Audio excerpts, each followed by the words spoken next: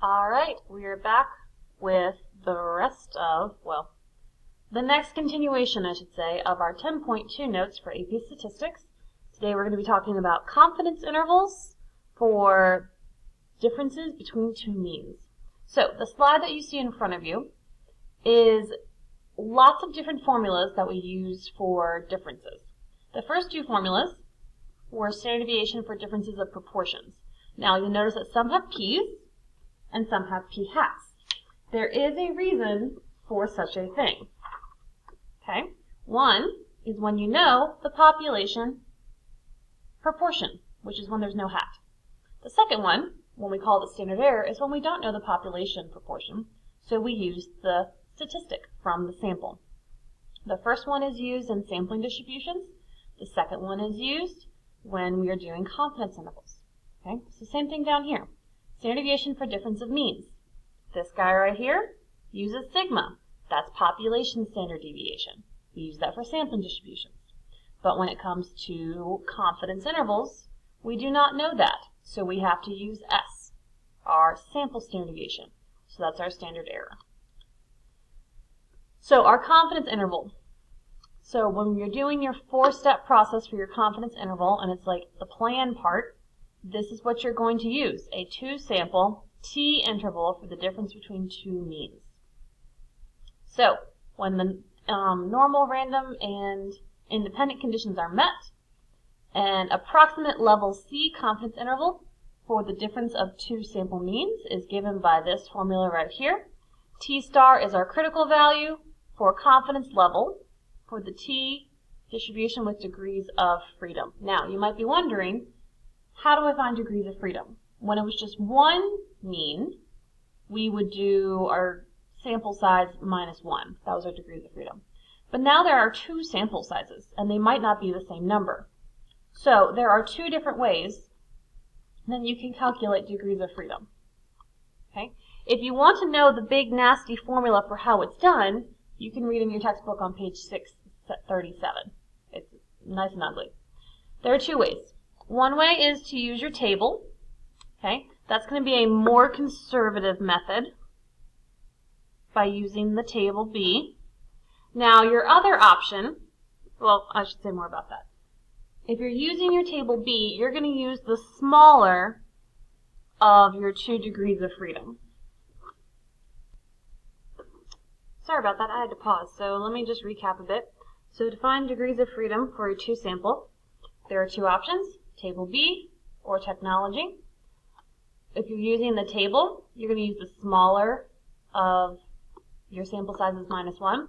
This will give you a wider range when you do your confidence interval. If you choose to use technology, this will give you a narrower range, even though it's still the same confidence level. It's just your degrees of freedom are changed, so that changes your T star value. Now how you do that, here are your steps in your calculator. You go to Stat, go to Test, choose option 0, and that gives us the thing for intervals. Now at the bottom they will ask you about if you want to use pooled. We will never use pooled when it comes to confidence intervals. So here's what this looks like on your notes. We go into a little bit more detail about our conditions. Random. We know that both of them are produced by random samples, or it's a randomized experiment. So there's a difference. It could be an observational study where they do sampling, or it could be a randomized experiment. Either one works. Normal, if either both populations are normal, or both groups are larger than 30. And remember, if they are not, you're going to have to graph your data and look at it to see what it looks like, looking for skew and outliers. Independent, you have to talk about how the samples as well as the groups and also the individuals were all independent. And then if you're sampling without replacement, you check your 10% condition for both samples. Okay, so that's just going to be for sampling. You're not going to need that for experiments, I don't think. So this is what we had from the slide. Less conservative for my technology option. And then we have more conservative for our table option. Okay. Never choose pooled. From the calculator, it may give you a decimal, but that's okay. So let's go through our first example together.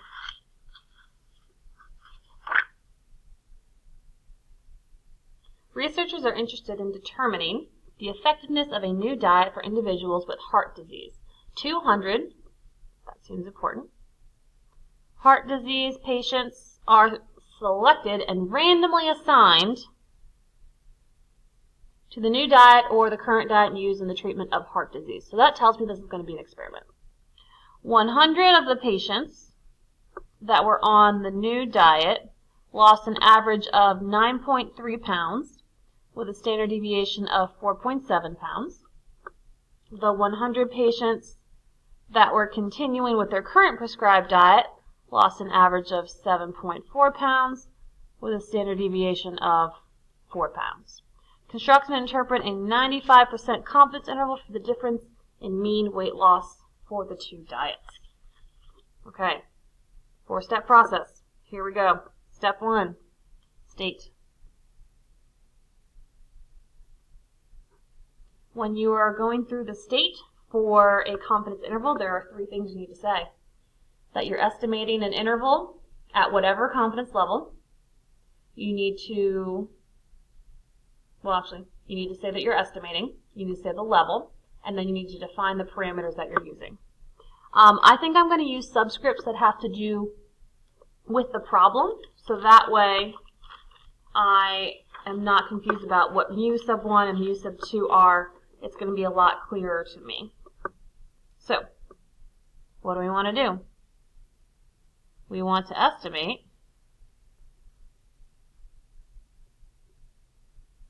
the difference of the means. So let's say mu sub n, I'll use n for the new diet, minus mu sub o.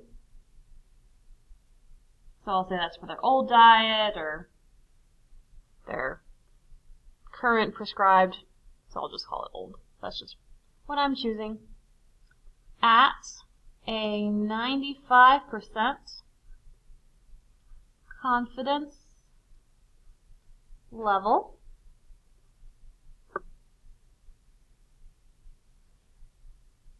where, and now I need to define my parameters, mu sub n is the mean weight loss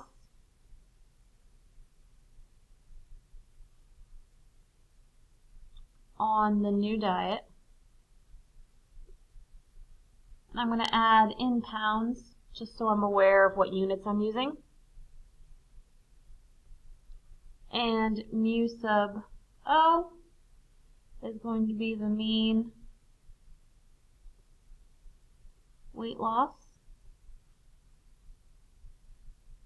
on, or I should say with, their current,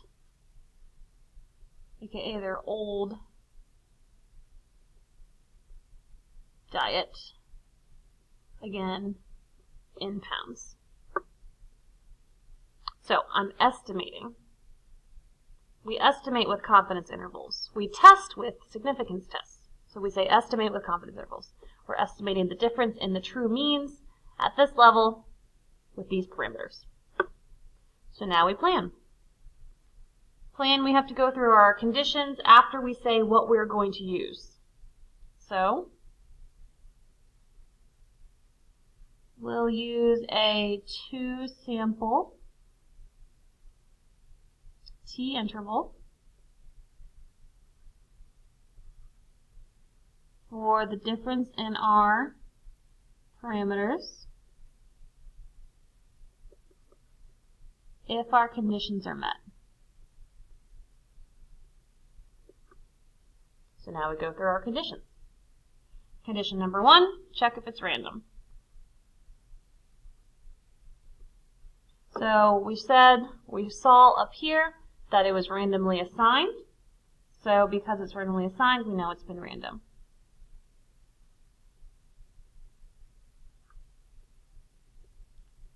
Randomly assigned to new diet or their current diet. Next comes normal. So we need to check out Did it say anything about it being normally distributed for the population? No, it did not. So we need to check the sample sizes. One sample size, or one group of the experiment was 100. The other group of the experiment was also 100. So central limit theorem kicks in. So both samples are greater than or equal to 30. So I can say central limit theorem applies. And I know that it's going to be an approximately normal distribution.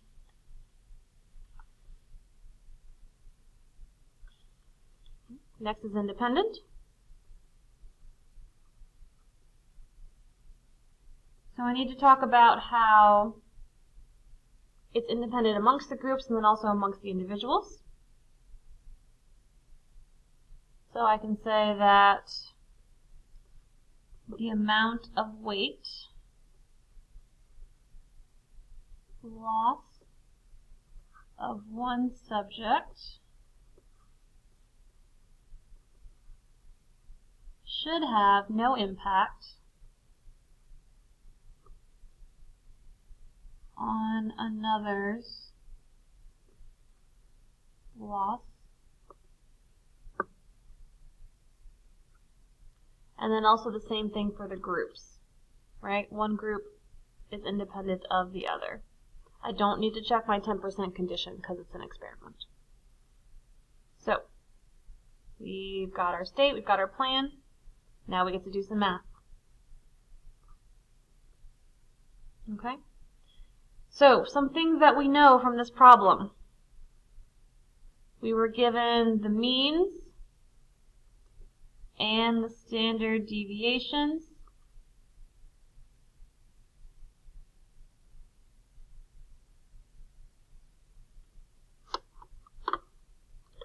Actually, I'm using the wrong notation, am I not? They didn't technically give me population mean. That's what I'm trying to estimate. I'm actually going to use my sample stuff.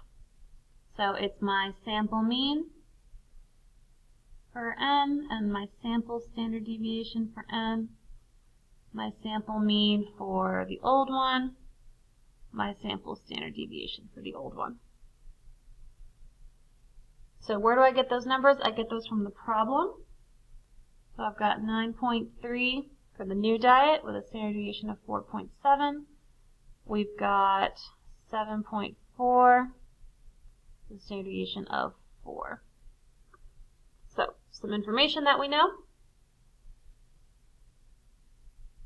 So let's go ahead and start filling things in to our formula. So our formula from your previous page of your notes is going to be x bar sub 1 minus x bar sub 2 plus or minus your t star times your standard error, s1 squared over n1 plus s2 squared over n2. So let's go ahead and substitute in what we know.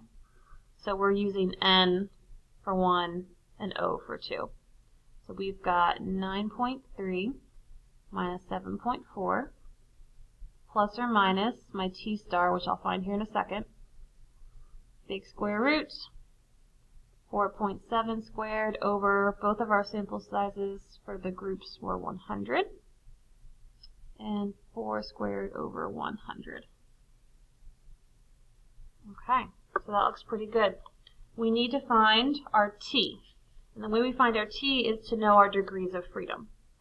So, degrees of freedom, like we said, can be done one of two ways.